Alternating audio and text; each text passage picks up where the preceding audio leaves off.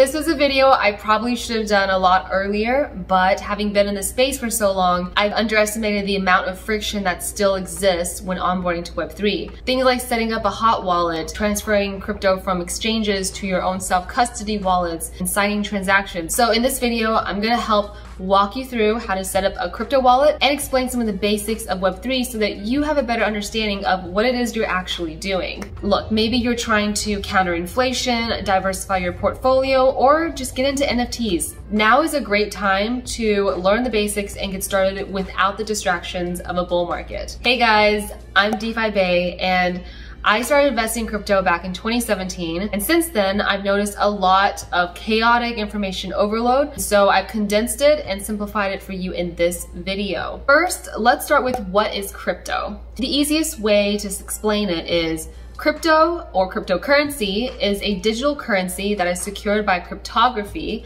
or algorithmic code, which makes it nearly impossible to counterfeit or double spend. The result of this code in action is called the blockchain, or a shared immutable ledger that facilitates the process of recording transactions and tracking assets in a digital network. Each new transaction is built on top of all previously executed transactions, forming a chain of blocks, therefore a blockchain. And a crypto wallet is not an actual wallet where things are actually stored inside of it in the way that we view wallets traditionally. Think of it as more of a key that allows access to parts of the blockchain, specifically your funds. Everything on the blockchain is public, shared, and irreversible. The term Web3 refers to a decentralized online ecosystem based on this blockchain. Different blockchains have different roles, and the most popular ones are Bitcoin, known for its role as a store of value, Ethereum, known as a smart contract blockchain,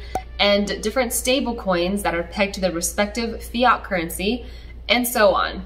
Now, let's talk about how to get the crypto. Well, there's a few different ways to get crypto. The most popular fiat on-ramps are centralized exchanges like Binance, Coinbase, Kraken, and even Robinhood now. This obviously differs by country of residence and requires KYC, or know your customer. I personally like to compare all of the different fees for trading, withdrawals, and deposits before signing up. The second on-ramp method is P2P transfers, or person to person. This means either working in Web3 and getting paid in crypto, or having somebody send you crypto directly. This can be done with friends, with family, or P2P exchange websites. For example, for Bitcoin, using Local Bitcoin, Paxful, or HODL HODL.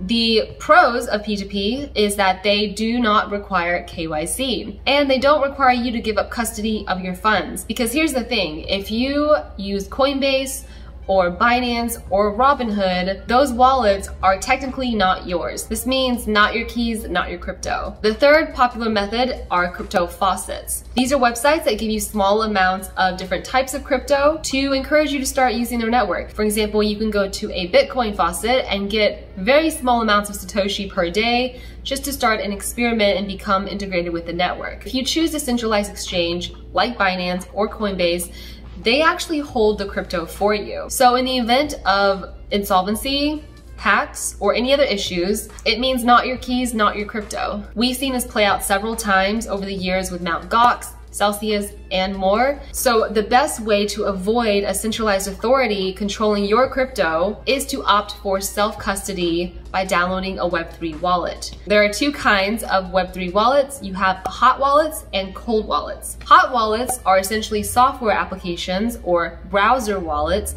that sit on the installed device and are constantly connected to the internet. This also means that they are more vulnerable to hacks and phishing scams, whereas cold wallets are actual hardware wallets which remain offline. The most popular hot wallets are MetaMask, Wallet Connect, Trust, and Coinbase Wallet. For popular blockchains like Ethereum, you can buy crypto directly from hot wallets like MetaMask, but they're not as popular and the rates and fees may not be the best. The popular cold wallets are Ledger and Trezors. Since MetaMask is the most popular one and the most widely used and accepted wallet, I'm gonna walk you through how to set up a MetaMask, and then you can check a list in the description for all of the different cold wallets that you can choose from. All right, so first what you wanna do is go to your Chrome web store and look up MetaMask.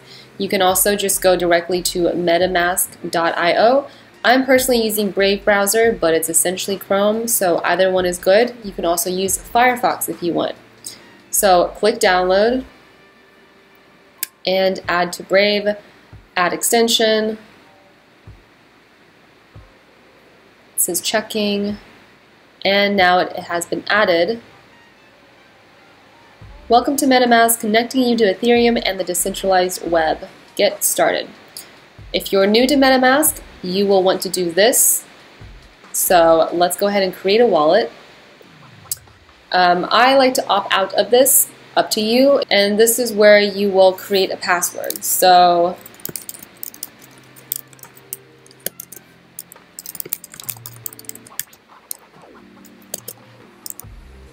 and create. They also give you a short video to learn about your secret recovery phrase and how to keep your wallet safe. I'm going to skip through this. You can watch it on your own time, but just know that a secret recovery phrase is a 12-word phrase that is the master key to your funds.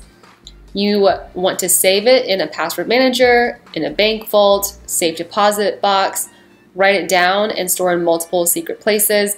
And most importantly, never, ever, ever share this secret recovery phrase. MetaMask won't even ask you for this.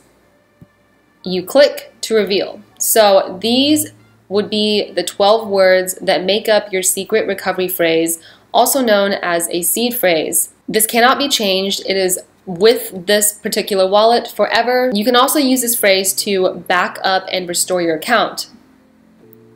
So let's click next. Comfort lunch. All right, congratulations, you passed the test. Keep your secret recovery phrase safe. And done.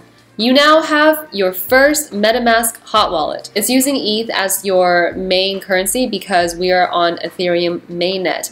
This is going to be your public address. All you have to do now is copy this to clipboard and then paste it in the withdrawal address when you want to withdraw your crypto from a centralized exchange or anywhere, as long as it's on Ethereum mainnet. And if you click on account details, this is your QR code, and this is the full public address. View it on Etherscan. You can see this is your address right here. This is your balance, the Ether value, as well as transactions, token transactions, analytics, and comments. Etherscan is where you can view the Ethereum blockchain and all of the public transactions. And now here you can see an option to lock out of your account. You can create another account, as many as you like. You can import accounts, and you can connect hardware wallet accounts. And here is settings. So if you want to create another one, you simply just create account 2, so on and so forth. Each account will have its own different public address. This is where you change your networks. If you want to start using, for example, Polygon, Avalanche, Solana, you can add them to here as long as they're Ethereum compatible. If you have tokens in here that aren't showing up, if you don't see your tokens, you can either refresh or import tokens. So for example, if I want USDC and it's not showing up, I click USDC, click next, import tokens. Now I'm able to see the total USDC balance. These 3 dots are your menu options for this account. You can also check to see which sites this account is connected to. Just for safety precautions, I like to disconnect from all sites after I'm done using my hot wallet to minimize the exposure of being online. And that's it. Something important that I want to bring to your attention is the difference between a private key and a seed phrase or your secret recovery phrase. So remember, a private key is an access key to just one address or account, while the seed phrase is an access key to the whole wallet, which can hold multiple addresses. So in the beginning, the seed phrase that you saw with the 12 words, that gives access, master access, to all of the accounts within this wallet. If you just want to import individual accounts, you'll need the private key. And to get the private key, what you do is you choose the account that you want to import, click account details, and export private key. Anyone with your private keys can steal any assets held in your account. So this is going to be your login, password, confirm, and this is your private key. It is basically just one long string of letters and numbers, not a combination of 12 words. Wallets use recovery seed phrase as both access key and instruction to set up all addresses or accounts.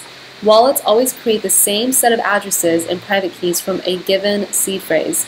And remember, it's virtually impossible to crack them by hackers, and so if your seed phrase backup is lost or destroyed, you won't be able to get your funds back. This is why it's so important to protect your seed phrase with a solid crypto backup. Now that you have your wallet, you're able to interact with any of the Ethereum-enabled applications or dApps in your browser. You can also play with NFTs.